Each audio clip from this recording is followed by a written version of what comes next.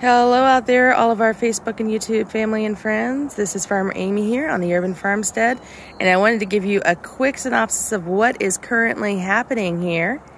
That is snow falling from the sky in the middle of April. That's right, snow. Look at this, snow falling.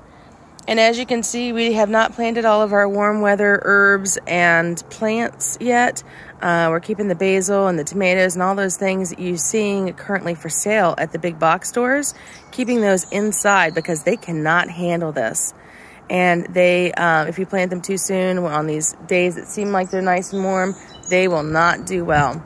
So keep that in mind. Don't fall victim to the false spring. When you see those nice warm days, just enjoy them, relax. Do not get out there and plant those plants yet because they cannot handle when these cold snaps come through. But don't worry, warmer days are coming and you will be able to get them in the ground and get them in time to have a nice, wonderful harvest. All right, stay warm, stay safe, and we'll be back later with some more updates. Bye for now.